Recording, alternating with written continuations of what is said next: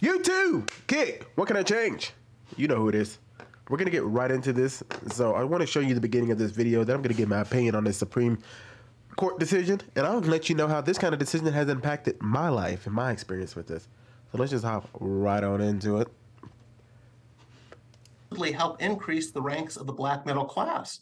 But in it's exactly the opposite.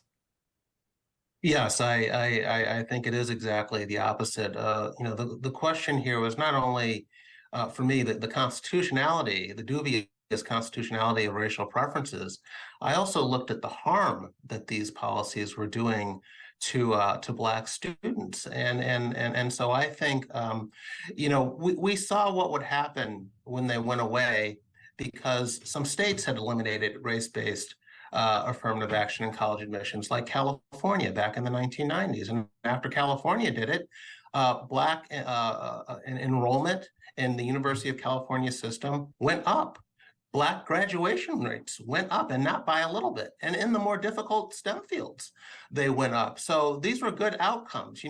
These policies had been put in place to supposedly help increase the ranks of the black middle class. But in practice, they had been resulting in fewer black doctors and lawyers and scientists than we would have had in the absence of the policy. So I just want to give you a small glimpse of what's going on, right? So pretty much what happened is, and what people are thinking it happened, two different things. So basically what happened was the Supreme Court had said that what Harvard and UNC were doing about just letting people in basically just because of their skin color was a problem. In fact, this guy had mentioned as well that there was a thing that was shown that an Asian guy who had the same grades, same everything else being equal, right? Same grades, same kind of experience, right? Same like volunteer hours, stuff like that. So you take an Asian man and a black man have almost equal scores and everything. The Asian had about a 15% of chance of getting into a selective school, which we considered Harvards, the Dukes, the Yales, had a 15% chance of getting in. And the black man with the exact same scores and everything else being equal had a 95% chance of getting in. Here's the problem, and here's where I think people are getting it mixed up. And I'm really going to be curious. If Stephen A makes his video before we end the stream, we're definitely going to react to it. But here's the thing. I think that letting somebody in just based on their skin color is detrimental. Just like this man was saying, if somebody gets in based on their skin color, if you look at the statistics, they are likely to not even graduate or change to a different degree that has nothing to do with that, right? You have a better chance of a black person graduating from a selective school like Harvard, like your UCLAs and all that. You have a better chance of them graduating from there if you just let them in based on their merit and not based on their skin color. Because when you let somebody based in on their skin color, you have a way more likely chance that they're not even going to make it to graduation because their scores weren't high enough to get into school in the first place. You simply picked them only because they're black, right? And another argument that was what Harvard was having was they wanted a diverse freshman class. And having a diverse freshman class meant there was less diversity when they graduated, right? Because those black kids and those black kids and those brown kids that you let in at the very in their freshman class were not making it to graduation, and or they were switching to another major that had nothing to do with what they had originally gone in there for. So you got people going in there for absolutely no reason. And here's why I think, like I said before, here's how you find who the real racist people are. In fact, I have something I want to show you guys. See if I got it up right now. Something very. I love what's going on today. People are just saying the loud part, saying the quiet part out loud. People are saying it. Okay, let's see if I have it up first. Nope. Hold on. Let me switch this over. A lot of clicking. A lot of clicking. Oh man, I'm not even gonna say what this thing says because this is the quiet part out loud. This is what we've been trying to tell you guys. Looks at this. Erica Marsh. Now this person has been very difficult. This person, I've seen her Twitter, and she's very against conservatism and all that kind of stuff. Today's Supreme Court decision is a direct attack on black people. No black person will be able to succeed in a merit-based system, which is extremely why affirmative action-based programs were needed. Today's decision is a travesty. And here's one of the top comments. So basically, you think we're stupid and we cannot get into university based on merit. That is what conservatives have been trying to explain to minority communities for generations. The ones claimed to help are the real racists. I have to agree, man. And this is why I just think that people really always want it to be, we got to help the black people do black things. Black people are successful at other colleges. Y'all know that, right? Who do you think has the highest graduation rate with being in STEM? Meaning science, technology, engineering, and math. What schools do you think are having the highest graduation rates? The schools that are letting random black people in because they're black? Or schools like HBCUs? HBCUs have plenty of black people graduating there, and they're not doing anything based off of color. Black people just happen to go there. And those guys are graduating with STEM degrees and doing just fine in life. Because what does it mean to be black? Oh, man, I got into Harvard because I'm black, but I failed. Right? Because my grades would have never got me in had they not considered my race. But if I was black and I got into Harvard and my grades and my scores and everything else got me into the school, I'm way more likely to succeed. Does that not make sense? Hold on, this thing's shaking like crazy. I'm gonna move this thing over, shake my old monitor. Okay. So why can't we just allow for that? Why can't we allow black people to succeed on their own merit? Their own character instead of the color of their skin. Instead, we want to just keep doing this whole race baiting thing and saying, hey, you know what? Black people will never get into Harvard if we're just going to go off that. Because what Michelle Obama has said, Michelle Obama had went ahead and said that, oh, well, what about the guys who are getting in because they know the football coaches and the people who had money and the people who had money to take the better tests and all that kind of stuff. You know what's so funny about that? I'm so glad you brought that up, Michelle.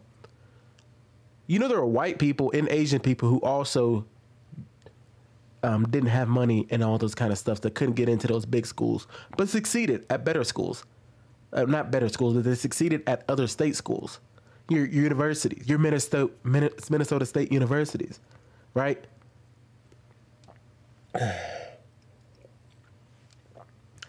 Because you're saying pretty much that if a black person can't get into Harvard because they don't have the money or they don't have an in with the coaches or something, or Yale can't get into your BYUs and all that. You can't get in there because you don't know the coaches and stuff, then you're a failure. Why does it just because if you don't go to those schools and you're black that it means you failed? What's wrong with a black person going to Michigan State University and succeeding and being fine in life? That's what's wrong with today's people. People are always trying to get this stupid status. When I hear a black man who graduated from Harvard, am I impressed? Yes, if he got in because of that. Because it's too rare for a black person to get into like a Harvard for no reason other than being black and graduating, right? Am I impressed if a black guy gets out of Harvard? Yes, but am I like thinking that's like do I think of him way higher than I would somebody who graduated from Michigan State University? No, I wouldn't. I really don't care because at the end of the day, after you graduate, what you decide to do with your life is pretty much your own decision at that point. Now, a person from Harvard maybe have some more connections, more networking at the very end, but that doesn't mean that a black guy who's a doctor who graduated from a state university and a black guy who's a doctor who graduated from Harvard, that doesn't mean both of them aren't doctors. This guy who went to the state university could be just as successful as a doctor. Now, let's get over to who this was really affecting. Asian people. Asian people who had the test scores and everything to get in were not getting into these schools because they were so quick to accept black people before they were willing to accept anybody else. Asians were getting harmed by this, and that's what really got this whole thing sparked, is that Asian people were feeling like, man, I'm not getting into school simply because I'm an Asian person. Is that not racist? I'm not getting in because I'm Asian and you're black. Because you're black, you have an advantage over me. And why I don't understand why people are so upset about the decision, because the decision didn't overturn anything. The decision pretty much said that you cannot, and they were talking to Harvard and UNC basically, you cannot just let a person based on their skin be the prominent thing you do. You can't have a quota, pretty much. But they did not say you cannot consider race as a factor. It is. It's still, you can still do that. They are simply saying that if we start seeing these numbers and these quotas seeming like you're letting these people in based off their color, there's a problem. That's unconstitutional. You're pretty much letting people in based off of nothing but the color of their skin, just to be a diverse class. Black people, can we just for once just see that they're not trying to help us? Can we not see that?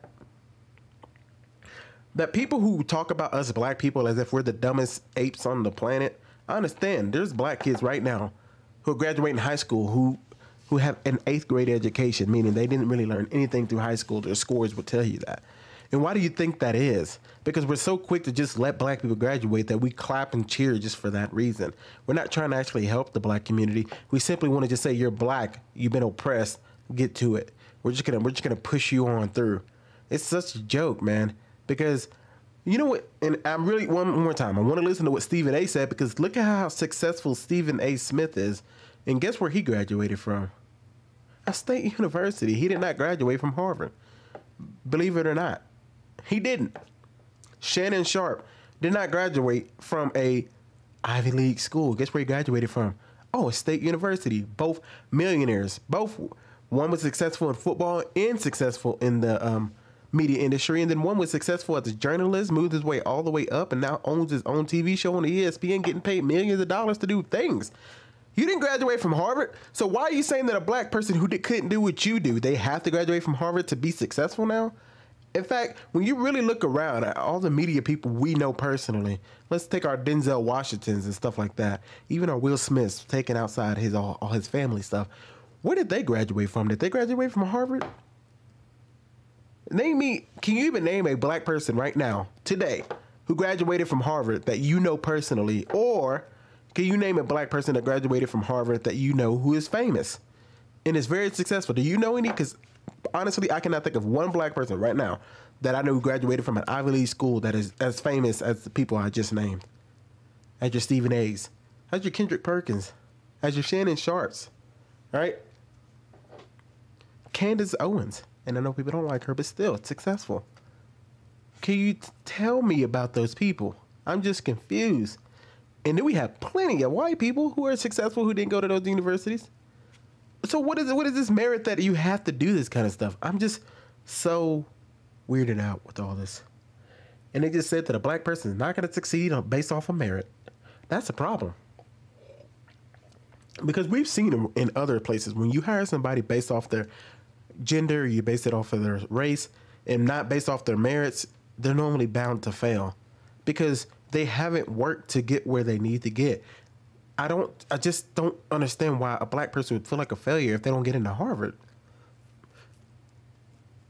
Would you rather get into a school based off your color or not? All right, let's get to my story. I'm a black man. I got into a private school. And you know how I think I got in there? Because I'm black. Because my scores were not even close. My scores were not even close. And here's the thing, guys. Had I not gotten into that school, I would have not been upset. Now, I know that they let me into that school because I was a black man. And I ended up getting into honors college. Because I knew the reason I got in basically was because I was black. But you want to know the truth? I got into an engineering program, guys. Engineering. And I found out very quickly that was the stupidest decision I could have made because I could not excel in that degree program. And you have to get accepted into that program. And part of it was because I was black. And I would have failed out of that school had I stuck with engineering. That's just the truth. I'm a pretty bright guy, but we all have our gifts. And engineering wasn't mine. And that school was one of the top engineering schools in the country. So it wasn't like they were teaching engineers and those kids were just coming out normal kids. These kids were going on to do major things. In fact, one of the kids that graduated from this college went to Shark Tank. Went to Shark Tank and actually got a deal and is making millions coming from the same school that I was at. But they were a great engineer. So I ended up having to become a pre-med student, and I was doing well over there. I could do well in biology, chemistry, but when it came to engineering and more importantly math, I just was a failure. I'm sorry to tell you that. It just wasn't going to happen. And so that's what is happening, like with Harvard and all those other places. They end up getting into these schools and have to switch majors because it's too hard. So like I said, I would have failed that school had I stuck with engineering. It was so over my head. And I understand being ambitious. And a black person such as yourself may want to get into these schools and be like, I'm going to make it. Okay, but you're not an idiot if you don't. You just didn't have the skills or the education to make it at this school like I didn't. There was no way. Very few people at my school where I grew up, and I grew up at an all-white school, guys. Very few of those kids would have made it at this school, let alone me, because I wasn't a good student. I graduated at the bottom of my class in high school.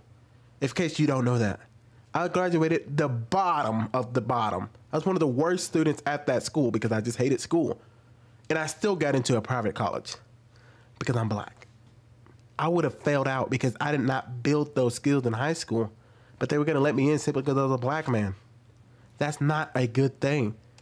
I would have, honestly, if I could do it all over again, I know I would have succeeded at that school, and I did, but all things considered, I would have, because my dream was not to get into this school. I'll be honest with you.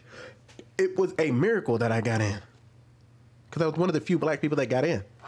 But in another part of the reason I think I got in is because I grew up in the same city the college was in. That also probably helped as well. Not only was I black, I was a black kid who grew up in that same city, right? So I was going to be a rags to riches kind of thing, even though I never came from rags. But one thing I would have, like I said, I would have rather had gone to a community college because I know I would have been way more successful there, right? Even though I got into honors college, I still believe had I gone to a community college first, I probably would have been better at engineering, or at least got a better base, because I would have been able to start slowly instead of right my very first engineering classes. Hey guys, let's build this thing. And we were doing so much. We were in this mechanical. I was just so lost because I had never really touched anything mechanical in my life, right? I was doing mechanical engineering, and it was crazy. It was crazy hard. Had I started at a community college, I'd have been able to slowly ramp myself up, and I think I would have just been a better college student overall. Because another thing that ended up happening is I did get into another school, right? And I was way in over my head. I was in engineering physics, and that's when I knew. When I took engineering physics is when I knew that this was a stupid decision that I made, and I should have never been let into this program. It was so over my head that it's not even like, oh, I could have just figured it out. You know how it would have took me so much work, so much time to get into to understand this engineering physics that I would have failed all the rest of my classes. That's how far I was behind, because I had no base. A lot of these kids who go into the engineering have some background, who are the successful ones, have some background in engineering. My buddy, we didn't go to school at the same time, but he graduated an engineer. But when he was 15 years old, he had built an entire dune buggy from scratch. If y'all don't know what a dune buggy is, it's like an off-road car. Just consider that. And he drove it to school every day for like 3 years, and he built it from scratch. I'm talking about nothing. He had the floorboard and built it all himself, welded it all, got the engine, put the whole engine together, everything. That sounds like somebody who's good at what they do. Me, you know what I was doing? I was playing Zelda. Okay, I was playing Zelda. That's what I was doing. I could barely learn how to turn on my Nintendo 64, let alone build a whole dune buggy. Okay? I should have never been in that program, guys.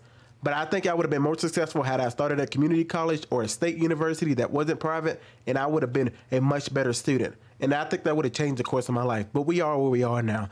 I'm thankful for the life I have now.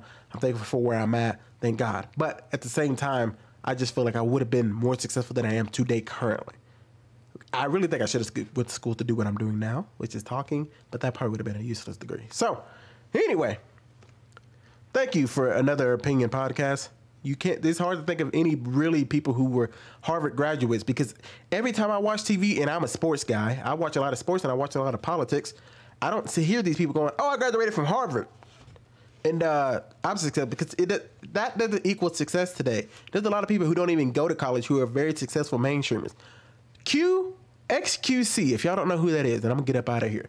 For you people who are not into this kind of stuff, XQC is a live streamer who just got paid $100 million to live stream, okay? I'm not here to say he's not a hard worker, because to be a live streamer, you have to put in sometimes 14-hour days for years to get where you are. But that young man was sleeping in somebody's couch a couple years ago. He was not some Harvard graduate. This kid was just a live streamer. Now he has $100 million. Here we are. And now, I'm not saying every live streamer is a good person, but I'm just saying that this young man has $100 million, making more money than any of us will ever see, and he never went into a school. There are black YouTubers today that we see that are very successful. I know black YouTubers that are making well over six figures who just make videos on the skills that they have. And they graduated from East State University. We see it all the time. You can succeed without all that stuff. Black people, don't see this as a racist mark that you can't get into school just because you're black. If you really believe you have a skill that can really go on far, go to a state university and prove everybody that it does work. Because you don't need a Harvard graduate degree, especially in today's social media and all that. You really don't need a degree from Harvard to be successful. Now, to get a Harvard degree does not mean you're not successful. It's still impressive. But to me, I don't know. Anyway, y'all let me know what y'all think in the comment section down below. I'm out of here. Peace.